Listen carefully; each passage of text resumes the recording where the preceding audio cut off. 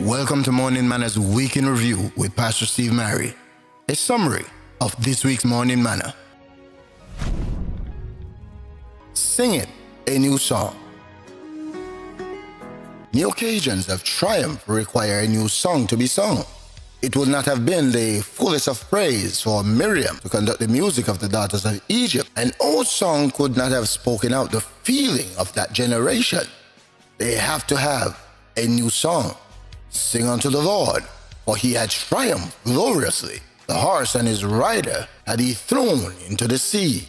When Deborah and Barak had taken care of the host of Sisera, they did not borrow Miriam's song. They had a new song for that new event. They said, "Awake, awake, Deborah, awake, awake, utter a song. Arise, Barak, and lead thy captivity captive, thou son of Binuam."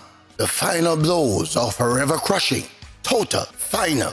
That is why we will sing a new song, because we will begin a new life in glory with him forever. The thought of the day: God never had questionable days in battle, and he was never on the verge of losing.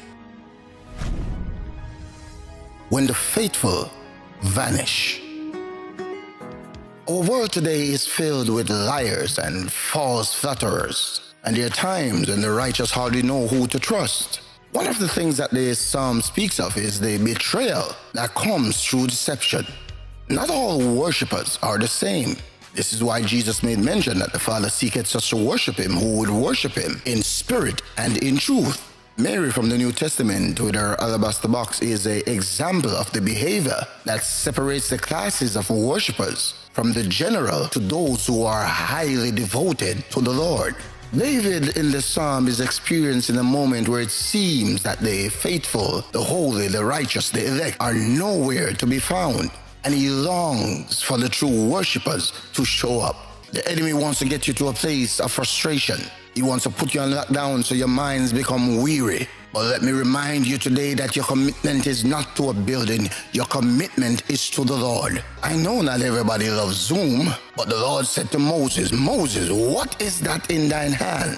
The reality is, saints, we've got to use what we've got. Do not be discouraged. Let the devil know, whatever comes, Jesus, I'll go through with you.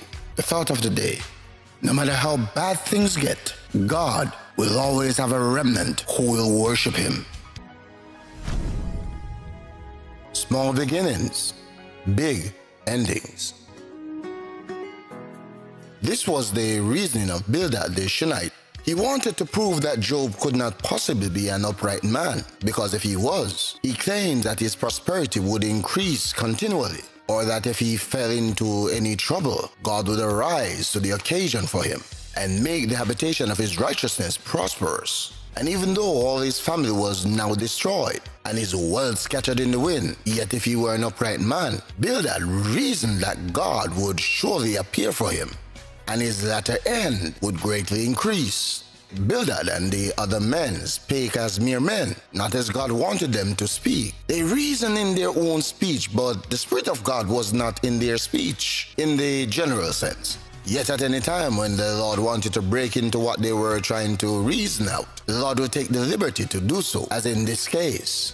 I encourage you today to take courage, because no matter how small the seeds of faith are, if it is genuine faith in God, it will outrun and outdo the doubts in the end. Your crown of life is obtained not by your own arm, but by the Lord's strong arm which he now holds out to you. You may feel small right now, but there's coming a day when you will be ushered into the King's presence, and your accusers won't be able to mock you anymore. The thought of the day: though the beginning of good things are small, yet their latter end shall greatly increase. Serve the Lord with fear. We cannot truly love God unless the fear of God is in us, and the true love for him is expressed by our walking in obedience to his word. How much does the fear of the Lord affect the way we live? There are some who have no fear of God. If they did, they would tremble and obey him. The devil believes and trembles, but he does not obey. Achan was numbered among the believers, but he disobeyed the express word of God that came by Moses.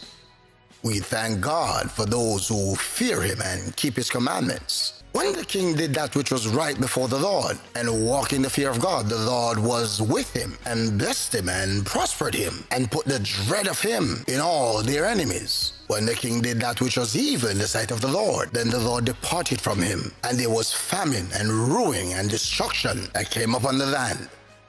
Today's morning manna is very simple, saints. The one who did that which was right, God blessed, and those who did evil, God forsook. My advice to you today, learn to fear the Lord thy God. The thought of the day, the Lord is ready to teach his fear to all who desire it. Self-opposition. The Bible clearly states that all have sinned. It is in my nature to sin, and it is your nature to sin too. None of us is untainted because of sin. We've all hurt ourselves, we've all hurt other people, and others have hurt us too. This means each of us need repentance and recovery in order to live our lives the way that God intended. When Israel returned from captivity in the Old Testament, their first project was to rebuild the temple in Jerusalem, which took over 20 years and symbolized their restored relationship with the Lord.